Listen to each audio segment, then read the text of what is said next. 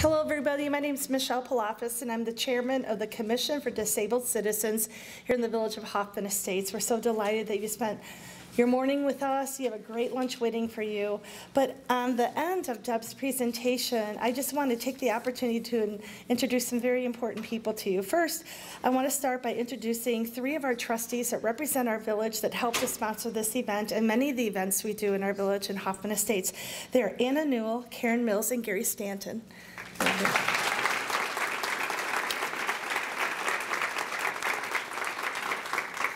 And also our beloved Mayor Bill McLeod, who is a big advocate, as well as all the trustees in our village for all of our initiatives. I would like to introduce him, who's going to also introduce somebody very special to you. Let's hear for Bill.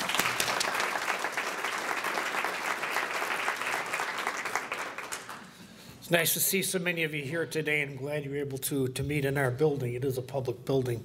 It's a people's building. It's my very great privilege now to introduce someone who has a distinguished record of public service. Congressman Peter Roskam has served as an Illinois State Representative and Illinois State Senator, and now is the Congressman for the 6th Congressional District, my Congressman as a matter of fact. He's also the Chairman of the Ways and Means Subcommittee on Tax Policy. Good guy to know in that regard. So without any further ado, I'd like to introduce Congressman Peter Roskam.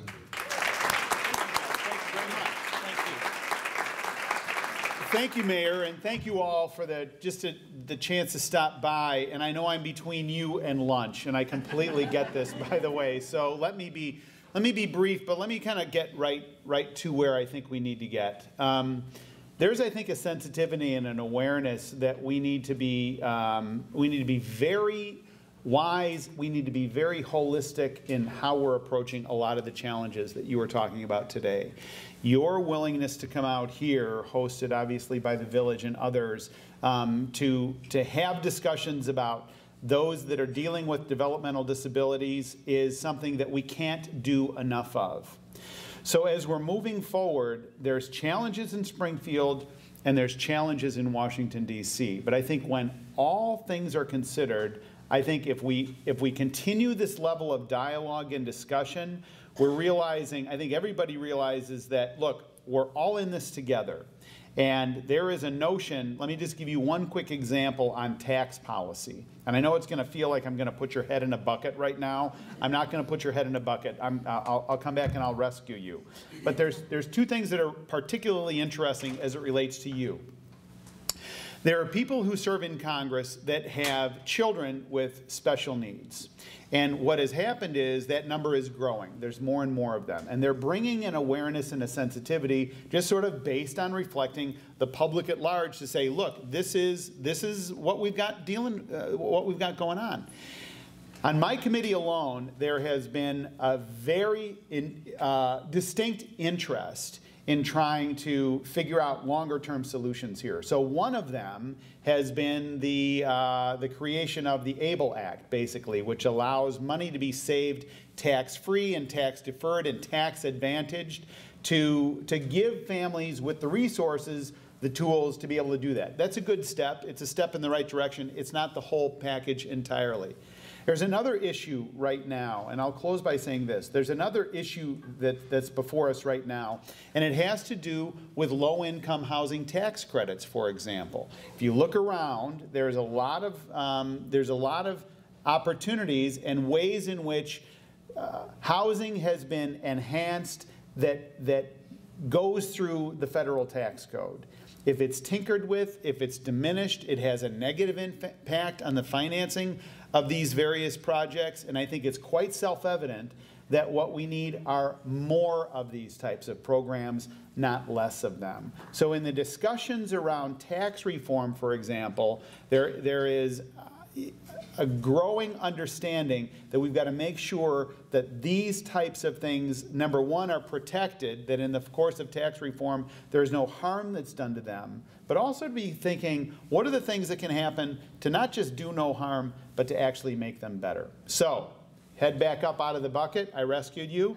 And, but I would really just welcome the chance to be in discussion and conversation as things are coming up. But just the fact that you're here today on a beautiful day and you're fully engaged on this is number one, very impressive. But number two, it gives voice to these areas where we need to give voice and have a discussion. So I think I'm between you and lunch. So as we say in Congress, I yield back the balance of my time, and I'm sure you've got a great meal ahead of you. But thanks very much just for the chance to be here today. Thank you. Our next speaker is Deb Hamilton. Deb serves on a volunteer basis as the Legislative Affairs Director for iPad Unite, Illinois Parents of Adults with Developmental Disabilities, an organization dedicated to advocacy and support for Illinois families. If you're not familiar with iPad Unite, I really encourage you to learn a little bit about it and join their Facebook group. It's a wonderful asset to be able to ask questions and learn about things that are going on in the disability community here in Illinois. Deb is a lifelong Illinois resident, a mother of 3 children, including a young adult daughter with physical and developmental disabilities. As a member of the iPad Facebook group, I can tell you that Deb approaches her position with extreme dedication, perseverance, and most importantly in the state of Illinois, good humor. So please welcome Deb Hamilton.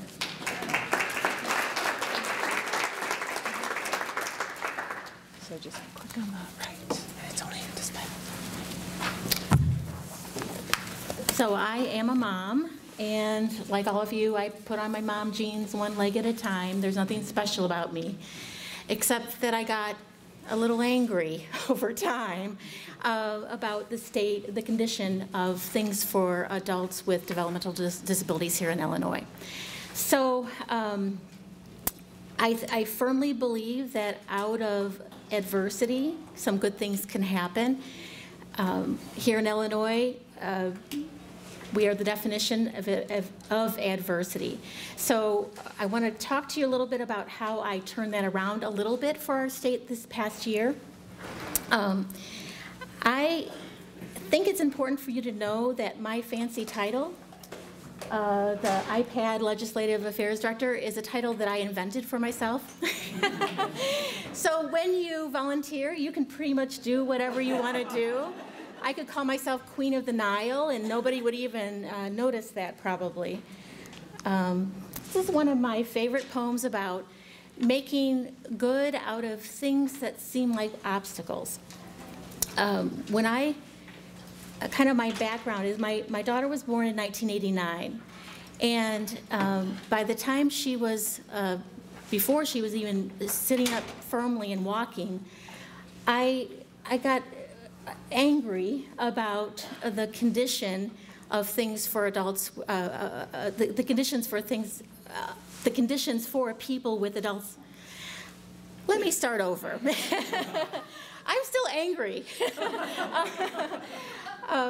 When I found out that it was a lottery system that created an access for people with disabilities in Illinois, I couldn't believe it. I just couldn't believe this is the state I was born in, the state I was married in. I had been working and a taxpayer, and I thought that things were better than they were. Well, they're not. We still have a lottery system here in Illinois, and it's done a little more thoughtfully than it was when my daughter was just a tiny tot, but it's still a slow process for people, and that frustrated me.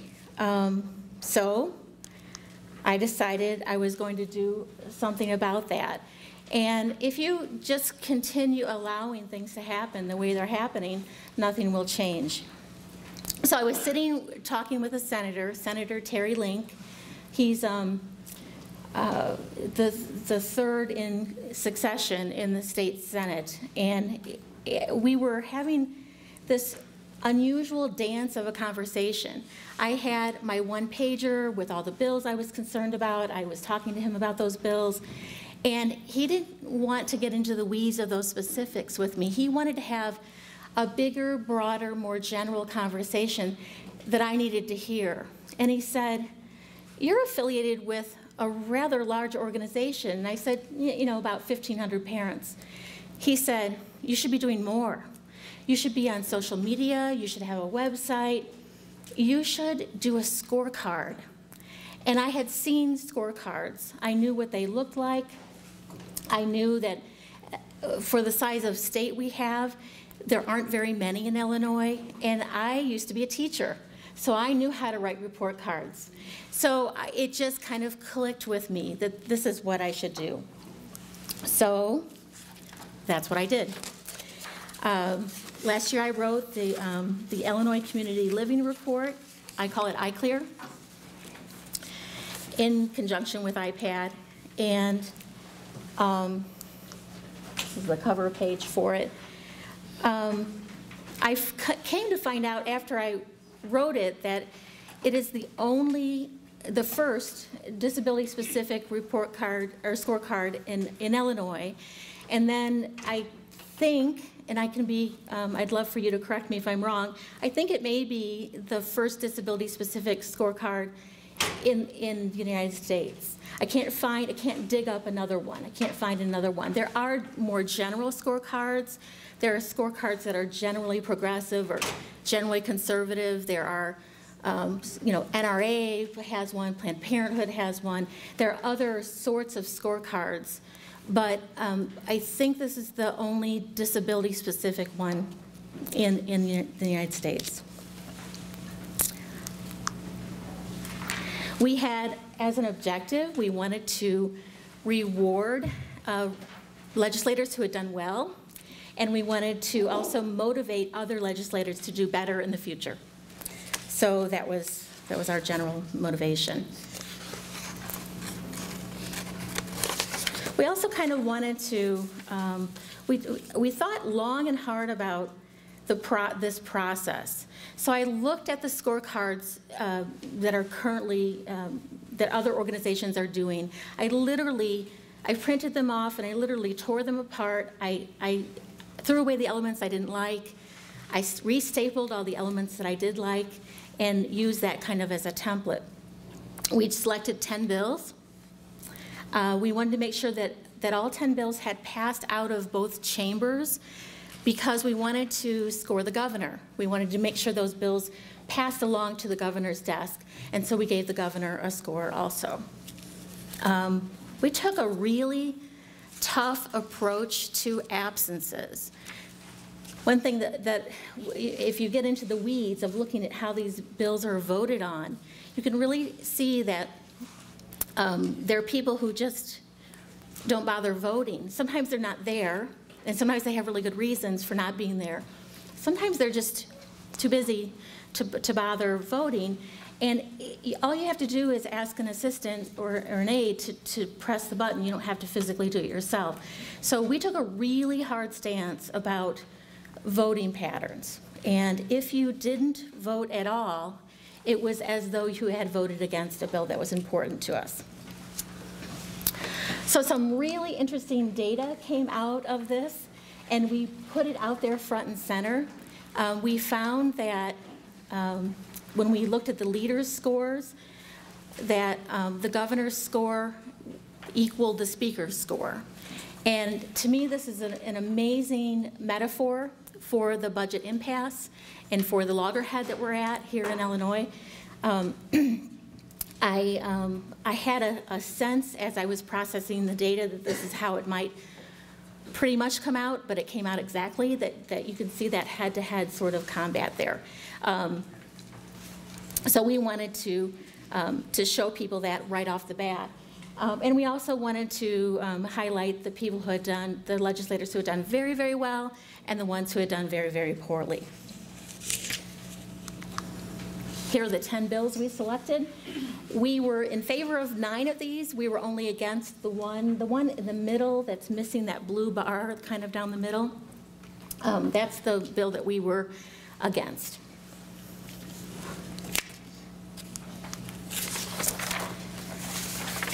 These are the Senate scores.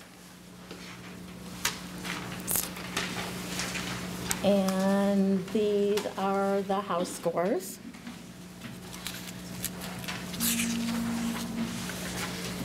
And then here's a little bit of end matter. And out of this end matter, you could see if you need to go on our website or connect with our Facebook page or whatever, or email. The email that's on here actually goes into my personal, gets shunted into my personal email address. So if you have any questions after today, it's fine to ask. We really use this document as a way to springboard out of the old Yahoo group we had been in and some of the maybe more passive forms of advocacy that we had done into a more significant way of advocating. I love this because relationships really do matter in advocacy, and if you're going to impact the legislative process at all, you need to develop a relationship with at least your senator and your representative, even better, certain representatives or certain senators on select committees that are important here in Illinois. I did go to the 3 legislators who scored a perfect score on the scorecard, and I said, why, there was this one particular bill that made you stand out from all the other legislators. What made you take the stance that we wanted you to take on that bill? And 2 of the 3 of them one mentioned a self-advocate who came to him and said, I don't think that's a very good bill. And they were right. And another representative mentioned an IPAD member, a mom, who had come to her and said, yeah, that's not a good bill. I hope you don't, vote yes on that. And so 2 of those 3, Gazzardi and Nekritz, had listened to what advocates were saying. And Ammons, when I asked her why she decided to vote the way she did, said that she had called the Department of Human Services, and they said, we don't think this bill's a very good idea. So, so you can see the impact that those relationships can really have. There are other ways to find who your mocks and gams are, and one really good way for Illinois, the NEA actually has a really good website where you put in your address and it pops back up with your legislators. So if you Google NEA Illinois legislators, that's a good way to find out who your Illinois people are. I'm trying to think. There are some sites that will give you both your mocks and your gams. I really wanted people to see both of them all in a list because I wanted it to be more clear in your mind who was who, because of this obstacle that I run in all the time where people will say, oh, Durbin's my senator. And I'm like, well, he's not state, he's federal. So, but I'm sorry that failed. There'll probably be at least one more snafu before I'm done, though. I guarantee it.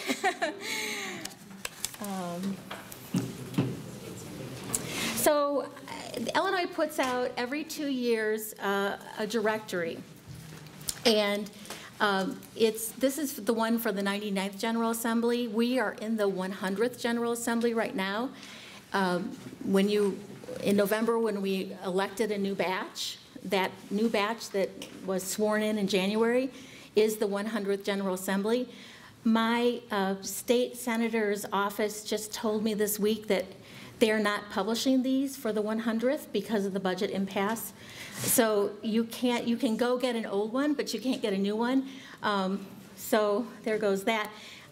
These are really handy, though. Once they start publishing them again, it's really nice to have by your side. And the information can also be found on the ILGA website, ilga.gov. And it's just a really good way to track bills, to find out where your senator or your representative is located, and to get phone numbers, email addresses, that kind of thing. You can also use the dashboard on ilga.gov to register your opinion about bills, to register your support or your opposition. So it's a good site to use. I use it all the time. It's really nice to have a one-pager when you go in to talk to your legislators. This is a fairly complex one-pager that Going Home has done. They did a really nice job with this. It's a little outdated. Some of the information is not accurate anymore, but I loved this one-pager. I hope they update it because it's good. But generally, my one-pagers are just the bill number in big bold print at the top and a little paragraph about the bill, and you can leave it with your senator or your representative so that they know kind of at a glance what's going on. It's just and I've been talking to people before where they've rummaged in their stack of one-pagers and pulled one out and said, what do you know about this? So I know that it's useful and it's a good tool. So one-pagers. There's a knack to this, advocacy, and it's like any relationship, any friendship, anything that you navigate. You want to be pleasant, but also stand up for your own rights and to clarify your own values. And finding that a tight rope is sometimes difficult for people, especially if emotions kind of get the better of you. But our job's to be angelic and polite, but also to be a little bit of a troublemaker and insistent. So the trick is to so that you don't want people to run and hide when they see you coming, but you also don't want to be a pushover either. So finding that balance is pretty tricky. There's also a concept I liked. This concept is as old as dirt. About 100 years after the death of Christ, this concept of politics being bred in circuses kind of came into writings. And it's the idea that people get distracted by either what the handouts they're given, or by the political theater, or the circus, or the gamesmanship of politics. I need you to be really careful about that if you plan to be a really strong advocate in Springfield or even at a more local level, because there are a lot of things that can distract you. And right now, the budget impasse is one of those things. When you sit down and talk to your senator or your representative, they may very well want to discuss that broader issue with you. You won't solve that problem yourself, and they can't even, most of them, solve it individually either. So it's good to not allow, it's good to not get distracted by that. It's important not to play party politics. Leave that to them. That's kind of their business. If you have a bill that you're passionate about, that's enough for you to discuss. There's no need to really talk about the rest of it. There's a lot of blame game going on. Don't get caught up in that. And even, and this is really kind of a temptation for people, because legislators provide really good constituent services. If you're having a problem with an agency in Springfield and you go to your senator and they help you iron out that problem, it's part of the bread and circuses. It's part of the distraction even. It may change the way you feel about that person. That person may not be voting to your child's benefit, but because they helped pave this one way to resolve this one problem, you may not see that. Don't let that distract you either. Whatever good or bad comes out of that desk, just stick to your mission. Politics is, it can be a really distracting game. Another idea that's just as old as dirt too, not as old as bread and circuses, is the idea that there are two things you don't want to watch being made: sausages and laws, because they're both disgusting. and they both, there's this process they go through, where in the beginning there's this beautiful meat, and by the end it's unrecognizable. It's, you know, a part of that process. I'm going to play for you a little short clip from the musical Hamilton. There's in one of the songs, there's a reference to sausage making, and it's anachronistic, really, because this phrase didn't come into being until later, but it's clever because this song is based on the event where it's called the Compromise of 1790, and Alexander Hamilton was a Federalist, and he wanted the federal government to assume all the states' debts based on the Revolutionary War. And to do that, you would have to, of course, raise taxes and create a strong central government. And the southern states were opposed to that. So Jefferson and Madison were opposed to this idea of assumption or assuming the state's debts.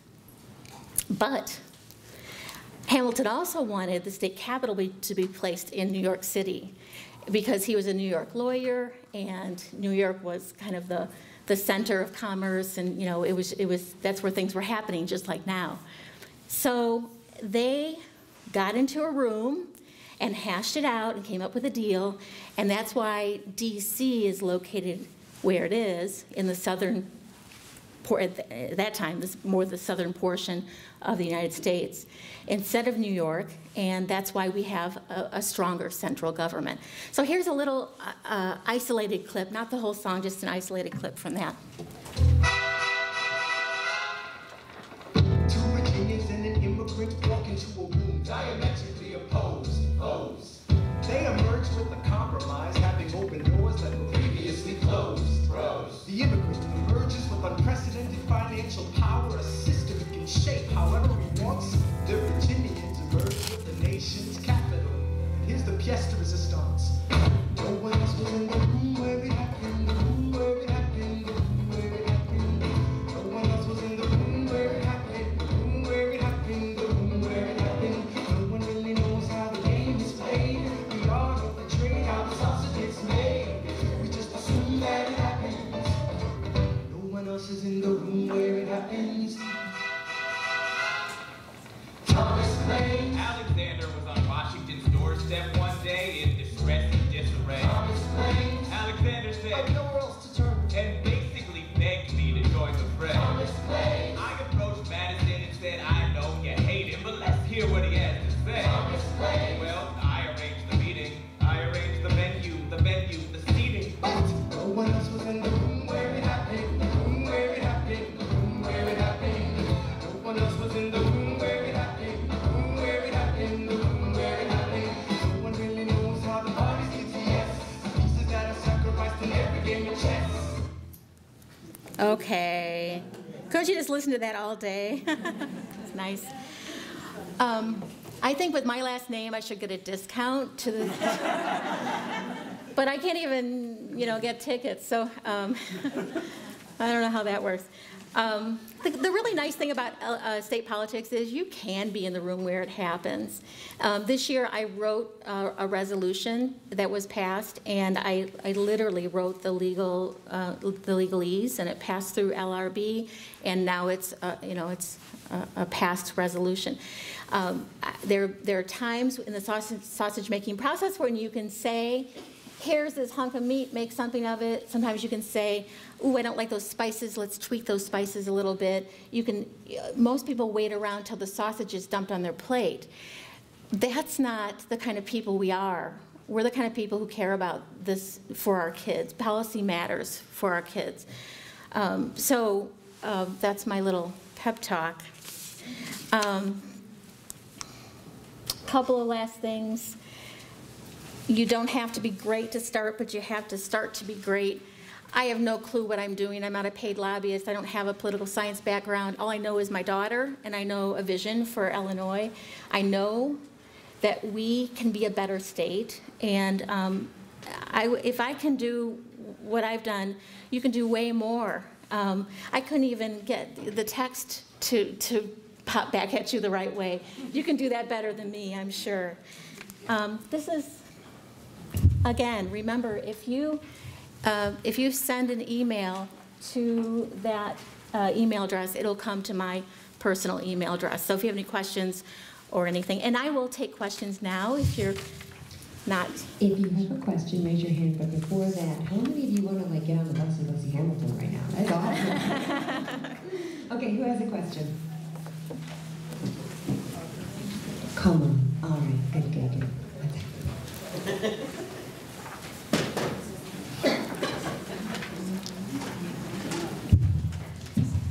Can you just name like 3 things that we can do as parents that are important to be good advocates for them, to influence our senators? Can you describe just a few things that we can do? I would establish a relationship, get into the office with your son or daughter even. My daughter's not here today because she's at a special recreation bowling tournament in Westmont, but normally she's by my side, and she, and people in Springfield know her by sight, and they need to see the whites of our eyes, but not just your eyes, if possible, your son or daughter's eyes, and the more disruptive the behavior, the better. And I'm not kidding you. They need to know what our lives are like. So if things get ugly and messy, well, so what? Things are ugly and messy, and they should see the good and the bad.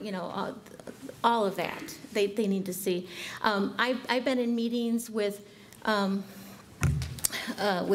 people who have done loud vocalizations and have really made it hard to think. I loved it. I loved it, and they need to see a little glimpse of our lives. So I would just say establish that relationship. Now there's a pretty good chance that because it has happened to me, my particular senator and my particular representative aren't on any of the committees that really have any influence over the bills that I'm interested in. So I still meet with them, they still know me, they know my values, but it's good also to target people who are on certain committees. And even better yet, if you're a voter in their district and they're on the right committees, then you can really hold a lot of sway. And I mentioned those 3 legislators who received our award for having a perfect score. And one of them had met with an iPad mom. She happens to be on all the right committees, and she also has a good relationship with this iPad parent. So that worked out very well. So that's why I was hoping by the end of today you would all know who your people were. If you don't already know, and some of you are probably have a pretty good idea, really kind of firm that up in your mind, who those people are, and meet with them. I think that's really important. And you said 3 things. I think it's really important to notice what the advocacy organizations are doing in Illinois. So pay attention to what the ARC of Illinois is saying and doing. Pay attention to what IPAD is saying and doing. I personally also notice what Equip for Equality is advocating for. I notice what Access Living is doing. So I kind of look around me and examine all the bills that are important to them, because there's often, even if a bill isn't purely for somebody with an intellectual or developmental disability, sometimes there's overlap. And so I'm looking for those bills where there's overlap. So just pay attention, to what other advocates are doing in Illinois. And I have to tell you that right now I've been very frustrated because I don't know where to look, because things that are happening at the federal level will have such an impact on what's happening here in our state. It's been very distracting for me. So I feel rubbernecking, back and forth between what's happening here, what's happening there, what's happening here. This is a very frustrating time. This is no time to watch TV or eat bonbons on the couch. I mean, this is a great, we have a moment in history where we can really make a difference as an advocate. So I would also say pay attention to what's happening federally and what some of those federal advocacy organizations are saying and doing too. The ARC is good about keeping you updated. The ARC of Illinois does it at the state level, and then the ARC nationally does it for the federal level. So We have another question here for you, Jen. So this might be more of a logistical question, but I always wonder, because I'm a speech language pathologist, and through ASHA we can reach some of our representatives, but from a logistical standpoint, how do you get them to meet with you? Do you go down there and have an appointment, or you just go down there and... That's a really good question. I'm surprised I didn't say anything about this. The toughest time is when you try to get their attention in Springfield, because it's so busy and their committee meetings, and then they're on the floor, and they're, it's real, and then they're, whenever anybody plans an advocacy day, then everybody floods the Capitol, so there are lots of, public members of the public. It is a chaotic time. I have my longest and best conversations when they're in district. So you have to, on the ILGA website, you can watch the calendars, and you can tell from the calendar when they're in session and when they're not in session. And there is ebb and flow to it. Now, because of Easter and Passover, we're entering a time when they're not in Springfield. However, many of them are doing what I did during my husband's a school counselor, so we bugged out, for his spring break. So you're finding a little bit of that too. But in general, January to May is the worst time to get their attention, because that's when the spring session, that's when things happen. So after May 31st, it gets a little easier to get their attention, but they've also made all their decisions for the year. So you have to really kind of time it.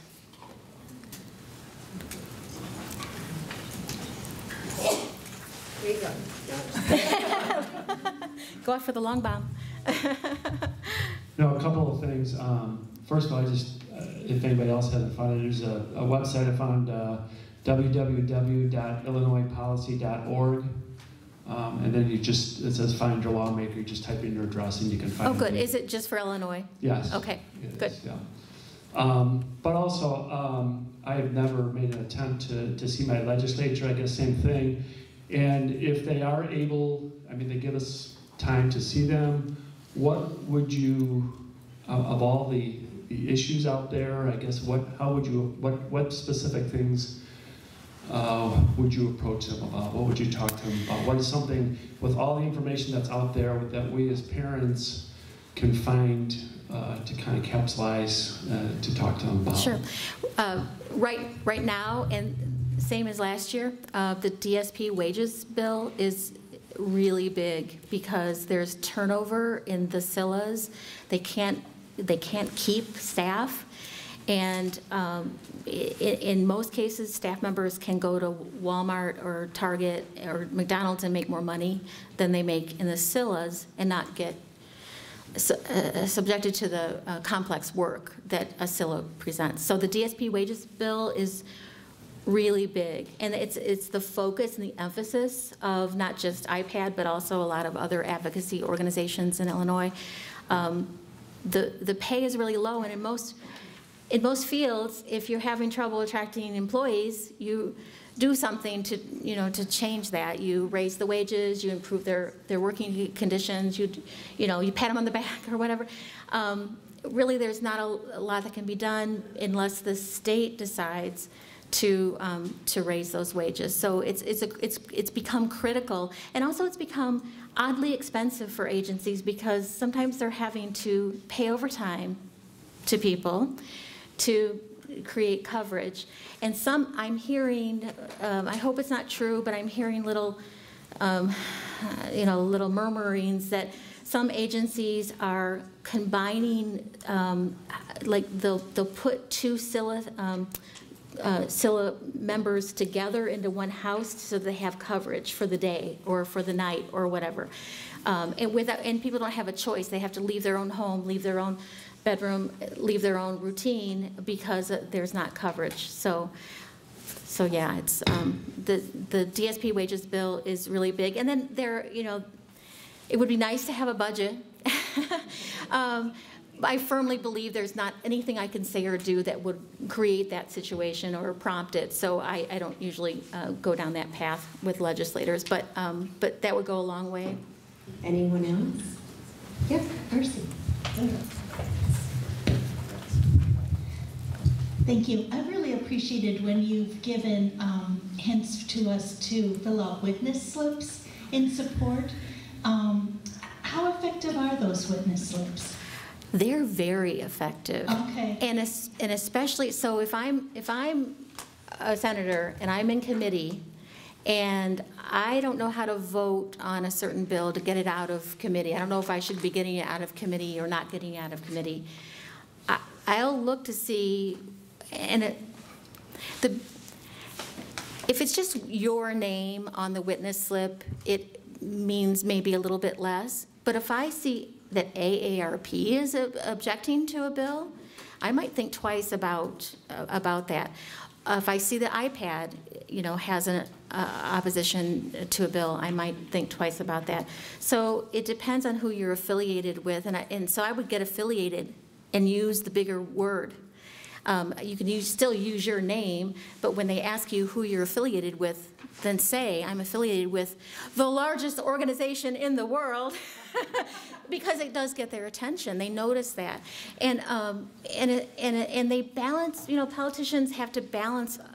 It's a plate spinning exercise. They have to make not only their constituents happy, but also their party happy, and then their funding, they need to think about how they're going to be funded for their next election, and their job is to please as many people as possible, and those witness slips really matter.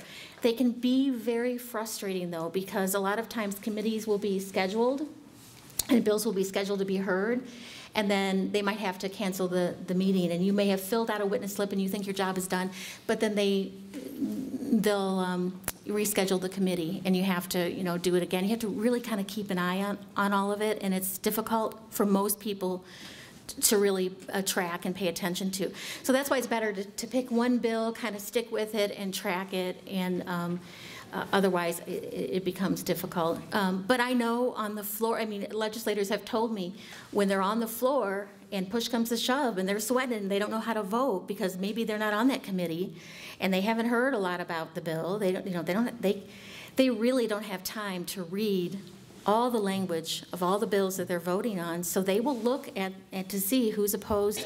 It comes up on their screen there, right by their button where they're voting, and they can see who's opposed and who's for the bill. So it really does matter. It's just kind of a cumbersome, I find it an annoying process.